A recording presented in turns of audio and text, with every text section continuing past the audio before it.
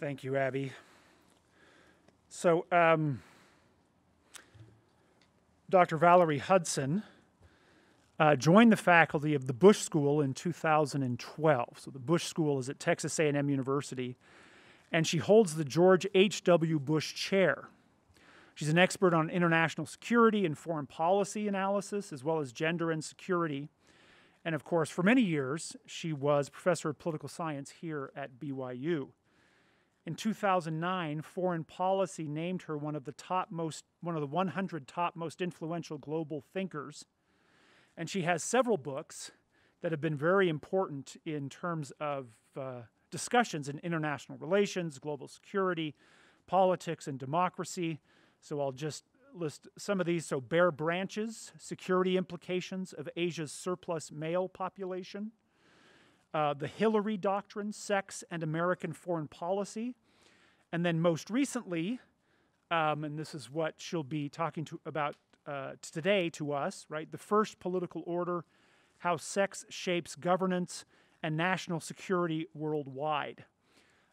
So there's many more things I could tell you. She's very accomplished, very distinguished. We're very grateful to have her join us. So please help me, even though there are just few of us in this room, to welcome her virtually to BYU again.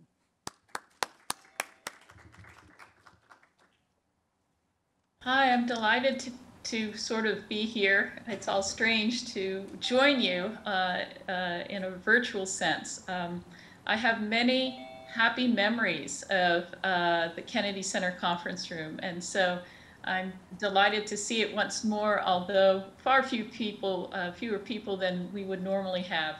And I hope we swiftly get back to a post-pandemic world where we can all join together. I am here to talk about my new book, but before I do, I want to encourage any of you who are interested in a master's degree in international affairs, a professional master's degree leading to employment in the public or private sectors, as well as any of you who are interested in the subfield of women, peace, and security, to check out the Bush School of Government and Administration. We have two departments, the Department of International Affairs, as well as the Department of Public Service and Administration. And we offer only master's degrees. So there's no undergraduate curriculum, there's no doctoral students. We focus on our students. And we have had an amazing group of BYU students come through the door over the last several years that I've been at the Bush School. So you all have a wonderful reputation that will precede you if you apply. All right, there's enough of that plug. And now it's time for us to talk about our new book. And I'm very excited because my two co-authors are BYU professors, Donnelly Bowen, Emerita from Political Science, and Perpetua Lynn Nielsen, who's a teaching professor of statistics. So I'm going to try to screen share now. Just one moment. Okay. So somebody say that you can see this so that I know we're good. We can see it. Okay, great. Wonderful. All right. The title of the book and the title of the presentation is The First Political Order, How Sex Shapes Governance and National Security Worldwide. And this is the cover of the book. I hope you get it. It's not light reading. It's over 600 pages, but I view it as more or less the culmination of all of my research over the last 25 years. So I'm abridging it down for you, and we can certainly talk more in the Q&A session about anything more in depth that piques your fancy. All right, so the bedrock from which we launch our discussion is a point that has been made by others before, but which we think needs to be reiterated, which is the very first political order in any society is the sexual political order established between men and women. Sometimes with my classes, I tell them, okay, pretend for a moment that we're in a video game design class. And I'm going to give you two parameters and you go make a game for me. And I say the two parameters are that there are two groups within the society, each of which constitutes approximately half of the total population of players. And the second is that unless these two groups cooperate, there is no second round. The game is over. At that point, they usually say, oh, but Professor Hudson, we need to know more, right? And the questions they ask me are very interesting. The questions they ask me are, do these two groups, are they equals, or is one like a superior group and one's like an inferior group? How are decisions for the group made? Is it made by one of these subgroups or by both? How are conflicts resolved between the group? Are they resolved peacefully, by consensus, or by force and domination? And lastly, how are resources distributed between these two groups? Are they distributed equally, or does one group have a far larger share of resources than the other? Well, I pause my students there and I say, listen, listen to yourselves. These are all political questions. These are about the distribution of power, right? Whether that be power over resources, decision-making power, power to resolve conflicts, even power in terms of status. These are political questions. And so the answers, right, of how we order relations between men and women do establish the first political order within a society. All right, so where should we look if we wanted to see that order within a nation state? For most of my career, I've been interested in looking at measures of women's empowerment, such as female literacy, female labor force participation, and female parliamentary representation. But about 12 years ago, when I was still at BYU, I had a very interesting conversation. We were hosting Afghan members of parliament, female Afghan members of parliament. And I was assigned to have lunch with one of the members of parliament. And as we were talking, of course, feeling rather awkward and what do we talk about, I was going on about how wonderful it was that she was a university-educated Afghan woman. She had been a doctor before becoming a member of parliament. And, you know, wow, didn't this really show that Afghan women were becoming empowered? And she stopped me and she said, wait, Valerie, you don't understand. I could go home today to my home and my husband could divorce me simply by saying, I divorce you 3 times. And if he did, I would lose custody of my children because Afghan custom is to give the father custody of the children. And I would have nowhere to live because my father's family would not take me in. And she said, even if I'm not divorced, I will have very little say in whom my children marry or at what age they marry. So how empowered am I really, Valerie? And as she was sort of discussing this with me, I realized that she was right. All right, this is a university-educated female doctor who's a member of parliament, and she's telling me that she does not view herself as empowered. And then that's sort of when I realized that the key to seeing women's empowerment is to look inside the household. So the types of questions I'm interested in asking are, how much say does a woman have about getting married, and how old is she typically when she is married? How much say does a woman have within her marriage about, say, how household finances are employed and so forth? What types of property and inheritance rights do women have? Are there inequities in family law, such as my acquaintance told me about matters of divorce and child custody? Is marriage patrilocal? That is, does the woman sort of move to the groom's household and become part of their household and stop being part of her own birth family's household? Are bride price or dowry paid? Is polygyny or cousin marriage prevalent? Does society view domestic violence and femicide as normal, even expected, even obligatory in certain circumstances? A statistic I learned after talking with my Afghan acquaintance is that 87% of Afghan women report having been abused domestically. And lastly, is rape treated as a property crime? That is not a crime against the woman who's been raped, but rather is a crime against her guardian, that is either her husband or her father. And I think these are a much better indication of the first political order within a given society. So what you see in front of you, and I hope it's large enough for you to see well, is that my co-authors and I posit that there is a syndrome, almost a straitjacket of male mechanisms of control of women that largely operate at the household level. So if we start in the upper left, looking at willingness by males to violently coerce females, and then move to males controlling access to important resources and women lacking the ability to control resources such as property, extending to patrilineality, patrilocal marriage, sometimes cousin marriage as well, leading to a devaluation of the lives of females and a growing son preference within the society, as well as a low age of marriage for girls because they are more of a burden to their birth family, not really a contributor to their birth family. They're considered to be part of their future husband's family, leading to deep inequity in family law and custom and personal status law and custom within the society.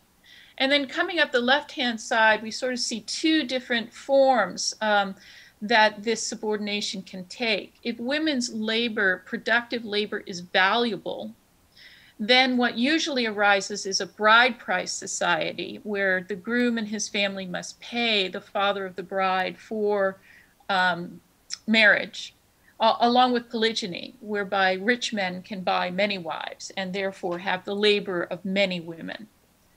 Alternatively, if women's labor is not considered to be valuable, what we see arising is what we call a dowry sex ratio alteration society, where women are really considered a burden and where the bride's family has to pay the groom's family to take this burdensome bride off their hands.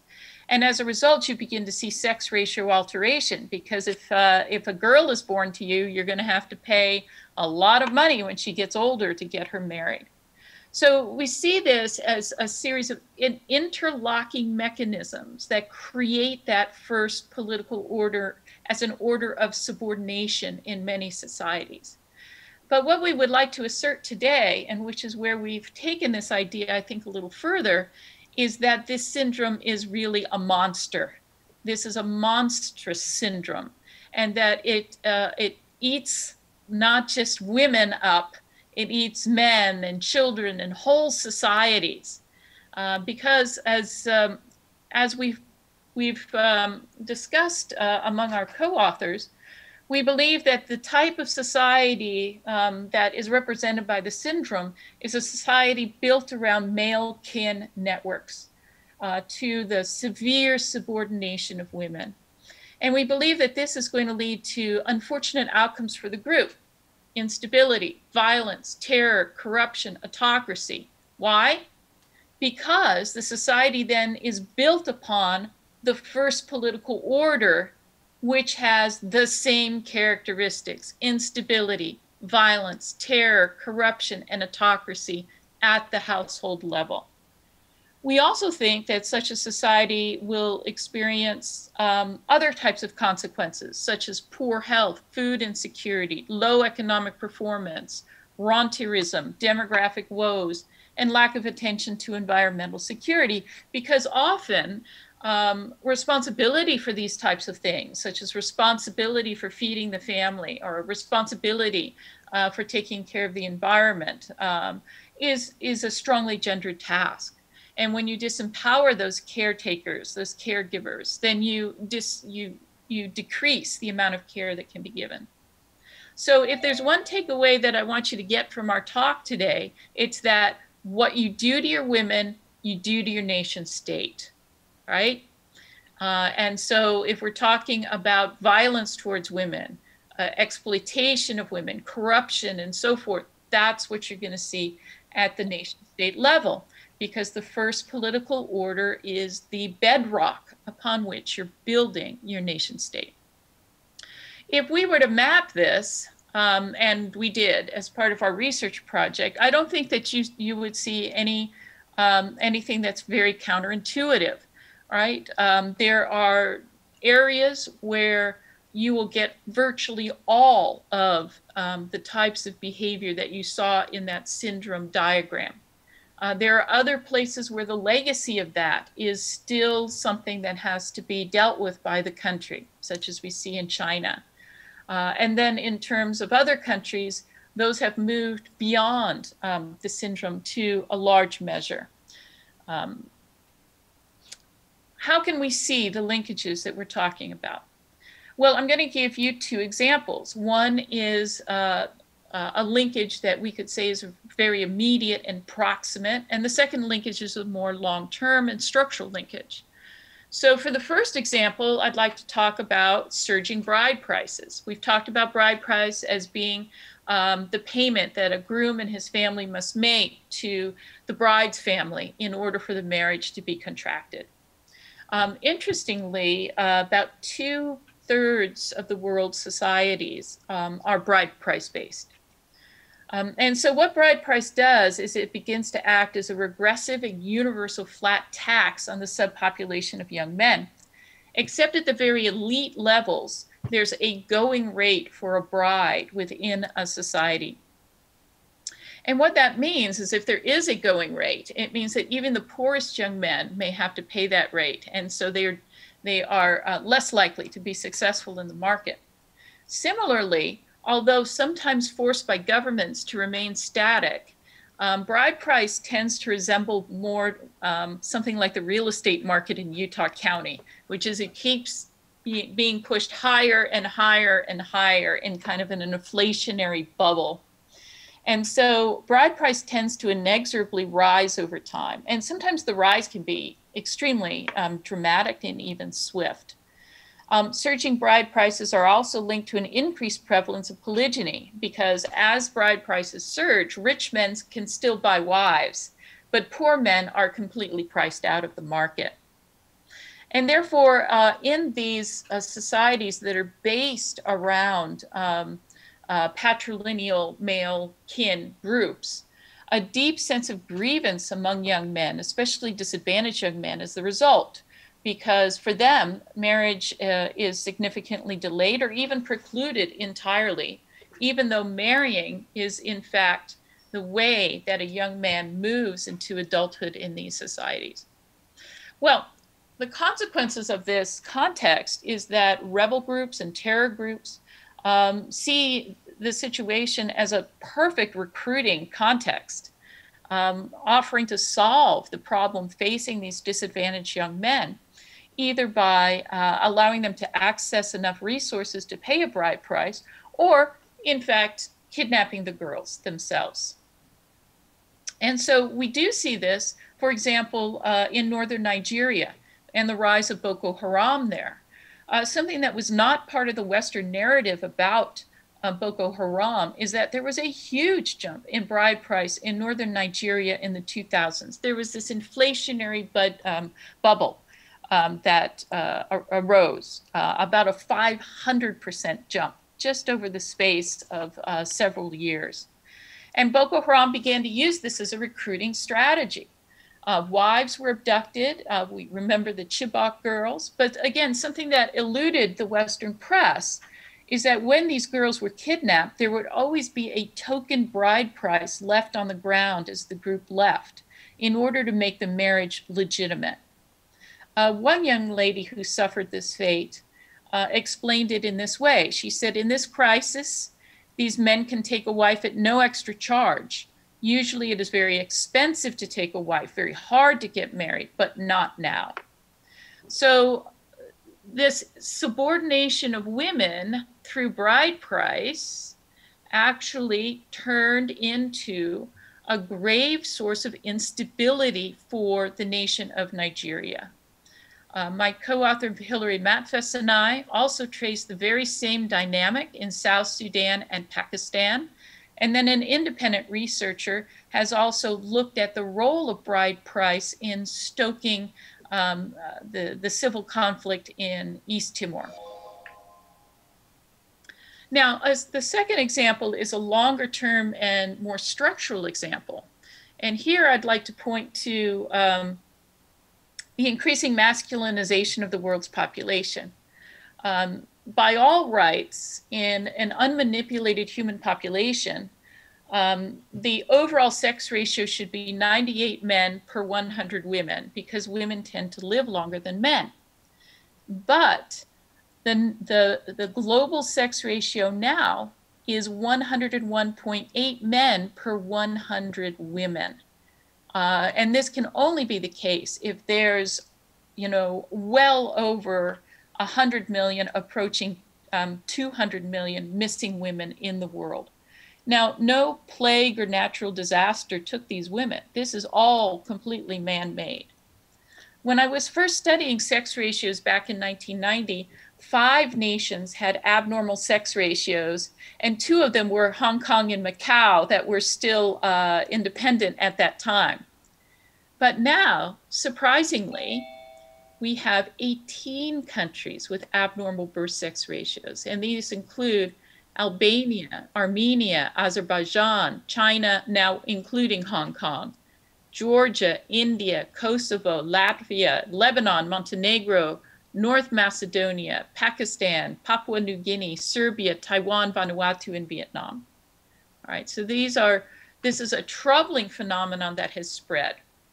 It's also true that the great migration waves of the 2010s have also brought with them alterations in sex ratios. So for example, in 2015, when we had the first major wave of migration to Europe because of the Syrian crisis, the first waves of migrants are almost always young men for some obvious reasons. And so in 2015, Sweden took in basically opened their doors to migrants. And they also said that anyone who was under 18 would never be deported in the future for any reason. But they didn't have any reliable way to check for age. So virtually all of the young men who went to Sweden claimed to be 16 or 17. In 2016, when the Swedes did a population count, what they discovered is that the sex ratio among their 16 and 17-year-old population was 123 men per 100 women, which was fascinating because that was actually a far worse sex ratio than that of China. Among China's 16 to 17-year-olds, there's only 117 men per 100 women. Well, alterations, these kinds of really significant alterations of sex ratios have noted associations with crime rates, especially violent and property crime, as well as political protest rates. We also see marriage market obstruction, such as we saw with Boko Haram. China is still a bride price society, despite the fact that it's communist. And this also leads to recruitment in groups that are anti-government. Crimes against women tend to skyrocket, including trafficking and forced prostitution, and mobility restriction for women results. HIV and STD spread is accelerated dramatically. And lastly, in our book, Bare Branches, we talk about how there is even an altered calculus of deterrence due to an altered perception of the costs of attrition warfare. Highly masculinized societies may engage in a much more honor-based foreign policy, very sensitive to any signs of disrespect. And this may also fuel a different view towards attrition warfare. Most countries consider attrition warfare anathema, but some countries, and we argue highly masculinized countries, may not. All right, so is there any statistical evidence to back up the kind of analysis that I've given you so far? Well, yes, there is. Interestingly, the US Department of Defense gave us $1.3 million to do the most comprehensive empirical examination of the relationship between female subordination and national security and stability. So we We had that grant from 2014 to 2018 and were able to produce the analysis that resulted in this book. So the first thing we did is we operationalized the syndrome. And I don't know if you know, but Professor Celeste Beasley of Brigham Young University's Department of Political Science oversees an outpost of the Women's Stats Project. And so it involved BYU students. In fact, a lot of the work was done by BYU students, operationalizing the 11 components of the system. And then Professors Bowen and Nielsen and I took the resulting scale and did a wide variety of multivariate regressions using 7 control variables. And what we were interested in is looking at the relationship of the syndrome to 9 clusters of nation-state outcomes, including political stability and governance, security and conflict, economic performance, indicators of economic volunteerism, health and well-being, demographic security, education, social progress, and even environmental protection. We used a very stringent bar for determining significance, and our p-value was 0.001. So for those of you who've taken statistics, you know that this is far beyond the usual bar for significance in social science research, which tends to be 0.05 or 0.01. Now, you're not meant to read this, this next slide. These are the 122 outcome variables that we examined. You can see there's all sorts of things, from the Fragile State Index to Freedom House's Democracy Index, violent crime, life expectancy figures, you know, aid per capita, GDP per capita, literacy, environmental protection. We looked at it all. And the reason we took this many variables is that we did not want to be accused of cherry picking certain variables to make our case. And we were also sensitive that sometimes different operationalizations of the same concept can lead to different scorings. So we took as many as we felt we could link, theoretically speaking, to the first political order. So what were our findings? Well, the findings even surprised me. Across 22 measures of political instability, 93.8% of the time, the syndrome was the most determinant and significant predictor of those outcomes. For conflict and insecurity, 75%.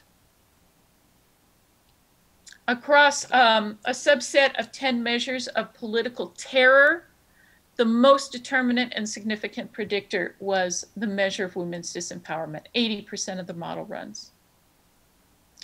Economic performance, I was surprised to see 62.5% of the model runs.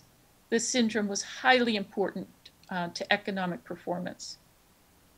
Public health and well-being, this one was not a surprise. Almost 71% of the model runs found that disempowering women led to worse national outcomes on public health and well-being.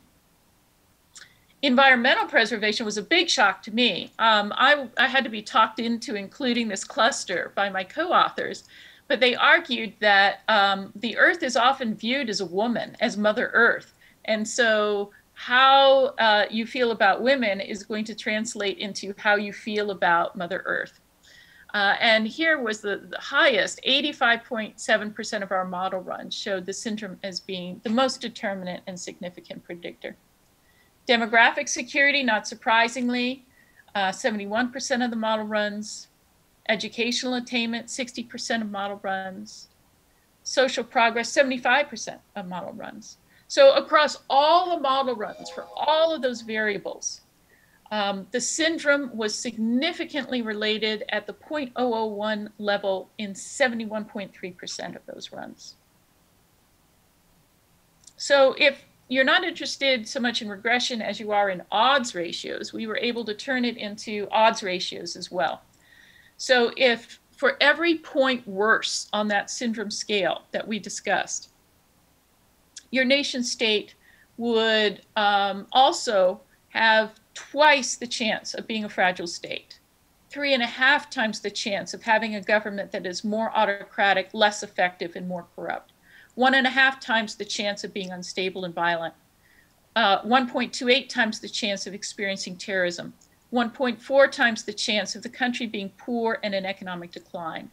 1.5 times the chance of having a low GDP per capita. 1.5 times the chance of having low environmental quality. Almost twice the chance of having a high fertility rate. Almost twice the chance of a higher incidence of preventable deaths. And almost twice the chance of scoring worse on the Global Hunger Index. Professor Rose McDermott of Brown University, who was reviewing this work, said something that I thought was very striking. She said, these findings are clear, consistent, and statistically robust across the board. In fact, the results are the kind of thing that most social scientists strive for, but almost never find in the course of their careers. If these findings were about something not related to women, chances are they would be treated as revolutionary in international relations theory. Indeed, the effects are much stronger than those supporting the notion of the democratic peace that has spawned an entire cottage industry of inquiry. I leave it to the reader to ponder why powerful effects regarding the treatment of women on the health and security of states do not receive such extensive attention. And I think she's got a point. Why do we get these results? Right? Well, I think we've talked about some of the reasons, but let me make sure that you understand them. Number one, if you have a first political order of the subordination of women compared to men, then this is a boot camp for every single person in your society. There is no better training ground or training camp for political violence and instability than lived domestic terror perpetration, lived domestic corruption and exploitation, lived domestic autocracy. It's a very, very powerful effect. Second, as we talked about with the Boko Haram and sex ratio examples, this syndrome also creates chronic structural goads to engaging in political violence, such as inflationary bride price, prevalent polygyny, and sex ratio alteration. These kinds of phenomenon are at their root destabilizing to a human society. And lastly, the reason that these linkages are seen is because you're disempowering specifically women. That is, the very individuals whose influence could profoundly change the calculus of political violence. You are muting their voices disproportionately compared to other voices. So a lot of times when I give this presentation in DC, I'll ask the question, are you a national security realist? And of course, everyone in the field of national security, myself included, will say, of course I'm a realist. And then I say, well, then let's talk. In light of the empirical findings I've just shown you, are you a realist if you believe the treatment of women affects the security, stability, governance, resilience, health, wealth, demography, education, and social progress of a nation? And are you a realist if you believe the women, peace, and security agenda is absolutely in the national interest? And then I ask them, can you call yourself a realist if you don't, given what we have discovered with this research? So at that point, then, when my DC audience is prepared to suggest that maybe what's going on with women really do matter in national security, they ask, well, okay, so what changes, right? Would anything change at all if we believed that what you're telling us is true? And I say, well, think about it. If the US isn't tracking the situation of women, how's it going to expect to have an effective foreign policy? For example, how will it accurately anticipate instability in other countries if it's unaware of linkages related to things such as bride price and polygyny? How will the US decide which subnational actors in a civil conflict are most likely to bring stability in the long term if it doesn't first examine how each group treats women before making such a commitment? So, for example, when we talk about who we're going to back in, say, the Syrian conflict, is anyone asking, well, how does each of these groups treat women? And how are they projecting that they're going to treat women once they get into power? We're not asking that question at all, but obviously we should, because the actors that are talking about treating women better are the actors that are most likely to bring stability to that nation. How would the U.S. avoid the trap of peace negotiations where the rights of women are bargained away to make peace between warlords if it doesn't understand the linkage between sustainable peace and the empowerment of women? And of course, this is very timely as we talk about the Afghan peace talks right now. We've already seen the Taliban increasing their attacks against women and against girls' schools. This is not the foundation for a healthy peace negotiation. How will the U.S. track which of its own citizens are the greatest internal threat if domestic violence is not taken seriously? I think this is really important as we talk about those who have bombed or those who have mass shooters here in the United States. Almost to a man, they have been accused of or arrested for or convicted of domestic violence against the women in their lives, girlfriends, wives, even their mothers and sisters. Why aren't we taking domestic violence seriously as a predictor of domestic terror? How will the U.S. rationally approach immigration policy if it doesn't comprehend that the true clash of civilizations is not about a religion or ethnicity, but about the first political order, about whether you advocate the subordination of women? How will the nation state understand that tolerating enclaves of family and personal status law that subordinate women will destabilize their society? This is really important. Australia now includes questions on its citizenship exam about whether it is okay to beat your wife, whether it is okay to have your daughter undergo female genital cutting, right? This is something that has become, I think, a more important part of the discussion about immigration. How will the U.S. know that ending child marriage worldwide would do more for world peace than almost any other investment it could make? Maybe we should place a pause on exporting democracy, and maybe we should tackle the first political order as a foundation, as a precondition for democratization. And certainly ending child marriage would be one of the most important things that we could help with. So following on that, how will the U.S. know when exporting democracy makes sense and when it doesn't? Right? It makes sense when the first political order is altering towards greater equality between men and women. Exporting democracy makes a lot of sense there. But if you're trying to export democracy to a full-blown syndrome nation, don't be surprised when that doesn't work out well. I believe that one day the idea that foreign policy or national security policy could ignore the situation of women will be seen as laughably naive. I believe that those in the future will look back on our time and just shake their heads that this is something that we, by and large, did not discuss. So I suggest a rethinking of national security. Given the many outcome dimensions examined, it's fair to say that women's insecurity profoundly and significantly undermines state security. I think Hillary Clinton put it best in 2012 when she was Secretary of State, when she said, "The subjugation of women is a threat to the common security of our world and the national security of our country."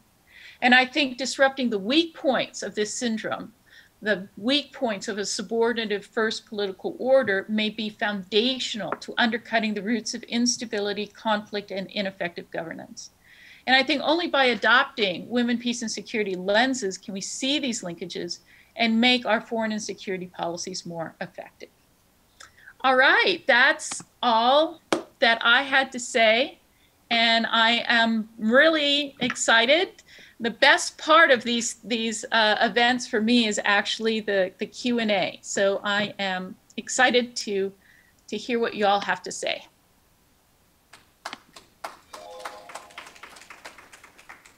Thank you very much for a really engaging, fascinating presentation. I'm sure we'll have some questions here. I hope it looks like the microphone is on. So all you need to do, if you have a question, just stand where you are.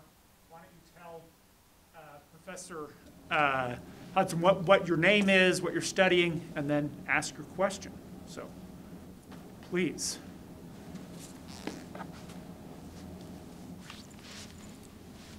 Here you go, the mic. Yeah, it's in the ceiling, so just speak loudly, and she should hear you. Okay, I'm Ashley. I'm studying Asian Studies with an emphasis on Korea. And I'm wondering how whether cousin marriage is normalized impacts this stuff. Does that have to do with patriarchality or is it something totally different? Okay. Oh, that's a brilliant question. I'm so glad you asked. When I first started this research, Ashley, I had no idea that cousin marriage was a big thing, right? And yet, in those syndrome countries that we talk about, cousin marriage is very common. And the reason is that when you marry your cousin, the bride price will stay within the family. And as a result, you often see actually exchange cousin marriages where one family will give a bride to a cousin family, and that family will give a bride to the first family. The reason is that bride prices, as you can imagine, can be very, very significant. And so you can, especially with an exchange, nobody gets paid at all. You can marry without bride price at all because the two bride prices would cancel each other out. But even marrying within, the kin group allows you to drastically lower the amount of bride price. So for example, when I was in the United Arab Emirates, I managed to have a focus group conversation with a number of Emirati women.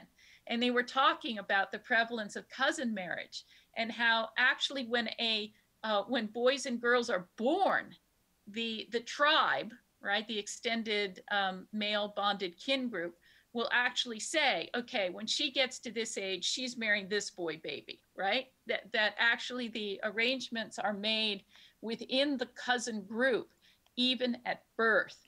And this is done to prevent what anthropologists call the alienation of resources from the kin group. That is the loss of wealth due to bride price.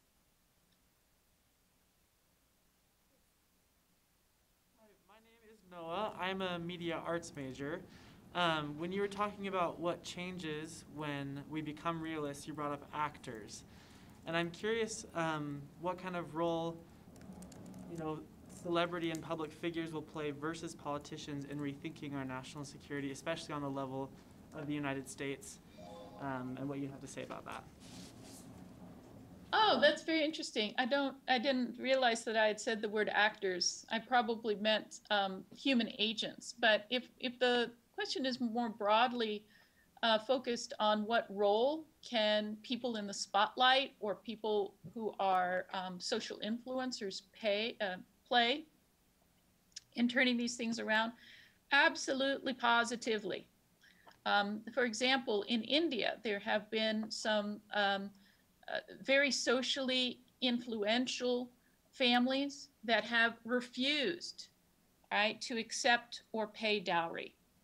That hasn't, as you can imagine, it hasn't completely changed the mindset of the nation, but the idea that there are elites who are willing to diverge from these traditional mechanisms of female subordination, I think are extremely important. I know here in the West, people like Emma Watson and others have used their influence to try to suggest that a society that's based on the equal partnership of men and women is a far happier and more functional society. And I think that the work that she's doing among her generation is astounding and laudatory. May I ask a question from Zoom? Okay. Go for it. Okay, thanks. I'm Emily. I'm a music performance major. I read your New York Times article that was like the Reader's Digest version breakdown of your work. And one of the lines really struck me when you said, the household is the training ground for the relationship between men and women. And I wanted to ask, because of our faith, what has the family proclamation or what has your faith meant or basically given to you on the research and the work you want to do for women worldwide? Well, I don't think it's any secret that it has influenced it greatly.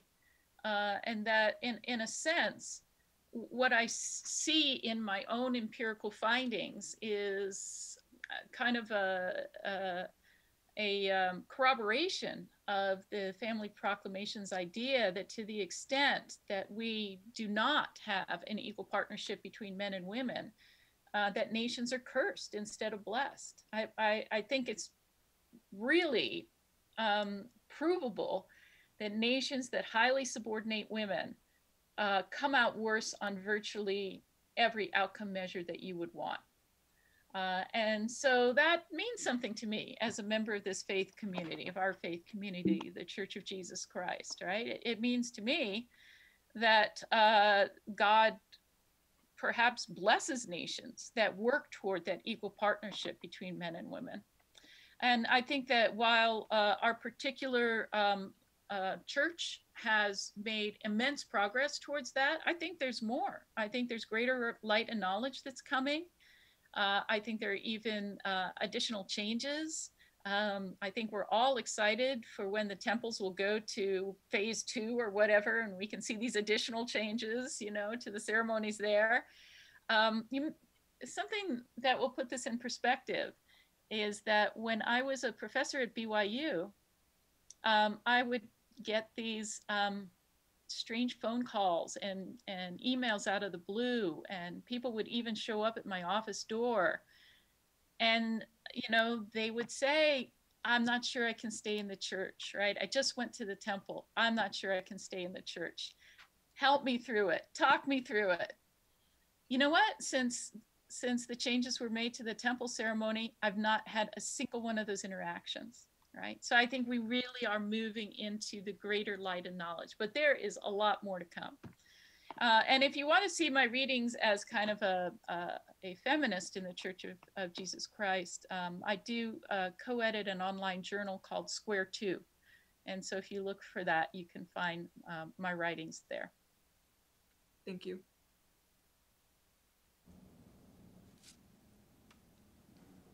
All right, let me, I'm going to just ask a question that I'm curious about.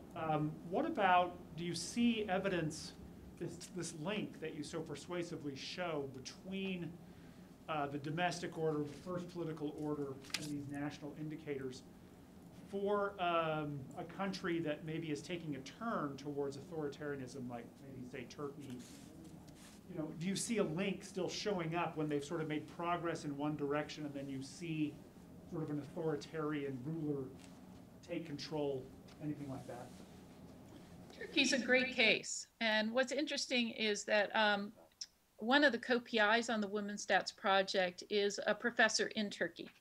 And so she and I have had personal conversations about what's going on. And she really, really sees that the turn towards authoritarianism in Turkey is linked to rollback of women's rights and increasing insecurity for women in Turkey.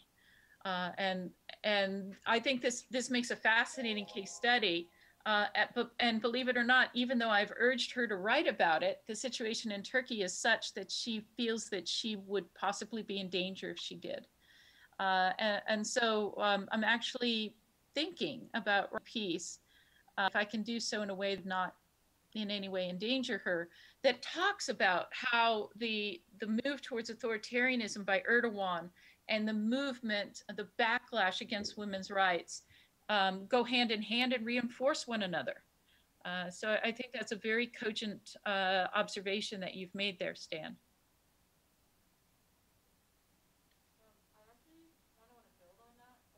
I'm Abby Woodfield. I said the prayer, but I'm a poli-sci major mostly, and then a psych also major. And I'm really interested in the implications that your research has for democratization, I guess, because I'm kind of having a hard time saying, okay, well, would democratization solve a lot of the issues that you talk about relating to the syndrome, or like would addressing issues related to the syndrome lead to democratization? So I guess like what comes first, democracy or fixing the issues?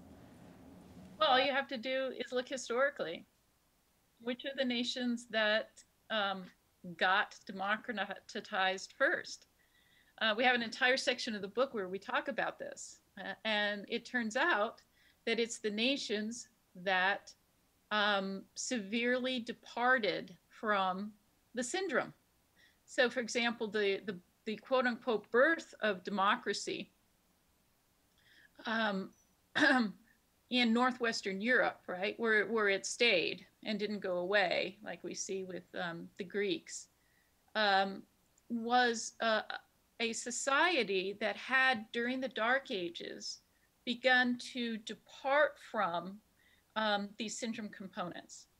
So up until Northwestern Europe made a change, all over the world, every part of the world, the dominant marriage pattern was girls at puberty, that is 12, 13, 14, were being married to grooms that were usually 10 or more years older than they were, right? Setting the stage, right? That's a very unequal marriage relationship there. So every single marriage was a marriage of an obvious superior to an obvious inferior, and set the stage for that first political order very neatly.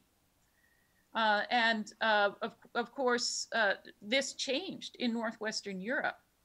And through a series of very interesting developments, including developments in tax law and property holding, it actually became an incentive for farmers, if they wanted to increase their land holdings, to keep the size of their families large. And that meant that they had an incentive to delay the marriage of their girls. So in Northwestern Europe, we see this fascinating phenomenon where, yeah, at one point they're marrying 12-year-olds off to, 25-year-olds. And then over time, it starts going like this, where they're marrying off 22-year-old girls to 24-year-old boys.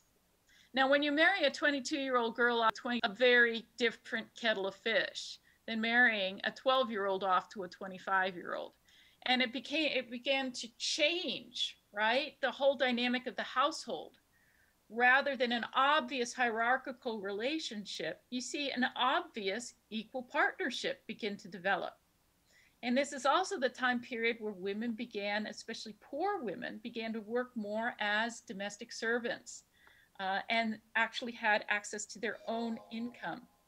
So I would argue that it was, in fact, a deep change in the first political order of Northwestern Europe that led to its eventual democratization.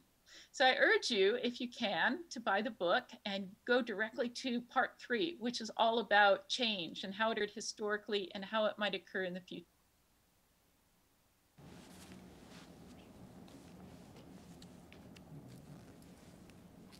Hi, my name is Emily Kwan.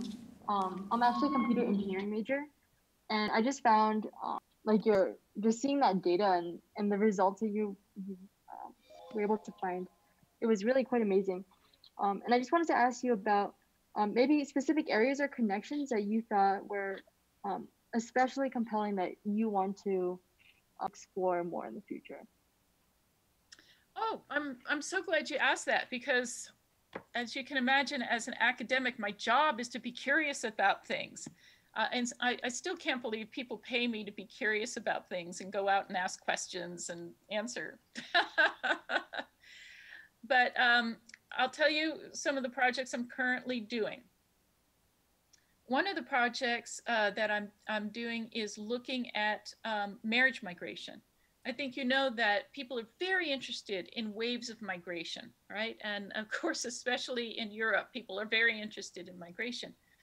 But what has never been part of the data on migration is the data about migration for the purposes of marriage. And so, given my work on sex ratios, we've noted sort of the deepening dearth of marriage age women in India and China, but also some ancillary countries such as Vietnam and others. And we're asking ourselves, what are the flows of women like in terms of moving from areas with a better sex ratio to areas that have a worse sex ratio? So we know there is a brisk marriage market trade into China from other nations. So all of the border areas. In fact, one North Korean expert once joked that the foremost export of North Korea was women to China. But there's a lot of interesting interplay there because some of the other nations in East Asia also have a lack of women. And then contrasting that with the marriage market surrounding India. And there, as you know, there's sectarian differences that make it difficult for India to sort of pull in girls from Pakistan and Bangladesh. And so what we see is the rise of an intra-state marriage market in India, where girls from the south and the east of India are exported to the north and the west of India to fulfill the demand for brides. So that's one of the things that I'm currently looking at, as well as looking at, we're doing a more extensive look at the linkages between women and health. I think people are interested in that linkage now because of COVID, so we're extending our analysis there as well. So yeah, I've always got a few irons in the fire. So I'm glad that you asked that question. Hi, Valerie. I have one question. I'm a journalism major, and with conversations I've had with friends or with men and women in my family and friend group, it seems like people are willing to accept that there are like really bad issues with the treatment of women in other countries. They point out Africa, but are often willing to have conversations about that in the United States, or they'll downplay it or say, like women make up allegations because they have, they can benefit from it. I guess, like, how do you have conversations about that where like that topic of domestic violence and treatment of women is uncomfortable for some people? It is uncomfortable. And that's a little surprising to me. But then when I look at our nation, in terms of its comparison to other nations, we have a very high rate of violence against women in our society. It's higher than, for example, some of our NATO allies. Right? We're not sort of a shining beacon of light in terms of women's security in the world. And so I think that I also sense a period of backlash against women. I was so pleased when the Me Too movement came along and it actually snagged some of the richest and most powerful men in its dragnet. But I knew there would be backlash as well and distraction, because these issues of the first political order, if you will, run through the heart of every single household in the United States of America. And in households where equal partnership between men and women is not viewed as optimal, I think those households are prepared to really push back against the idea that this equal partnership is the way towards a better future. But I'm going to say something that I hope you'll understand after you've listened to my presentation, which is no matter what kind of ism you want to fight, you can't fight it successfully unless you fight sexism, right? Because even if, consider a society in which there are no ethnic differences, no religious differences, no racial differences, all right? Consider a homogeneous population, okay? There can still be sexism, all right? Because women are the first other to men. They are the first people who are not like them. And how men treat women is going to be the template for how they think it is correct to treat every other person that has a difference with them. So to me, the subtext, even underneath our current moment that was initiated by the George Floyd tragedy, there's an unspoken subtext here that we're not looking at, which is the first political order. And I think that has to be attended to. In terms of how you handle those conversations, perhaps you're talking about conversations within your own family. There's so many statistics now. that it would be impossible for the person that is arguing that violence against women is not a problem to stand. When I teach my class at the Bush School, the foundational class in Women, Peace, and Security, it's called Women and Nations. When I teach my Women and Nations class, I insist I actually memorize some of these statistics. Because when you're in one of these discussions, it is simply not enough to say, but that's not true. You really need to have memorized some of the important statistics so that you can say, that's not true. The rate of domestic violence in our nation is X and has been increasing since the year Y. My approach, perhaps it's informed by being an academic, is let's look at the real empirics. Thank you. Okay, thank you so much, Professor Hudson. Really grateful for your presentation, and especially in these unusual circumstances, really an engaging presentation. So there are just a few of us left. We can't give you the applause you would normally have, but we're very grateful for joining us today. Thank you very much. Thank you. I had a ball.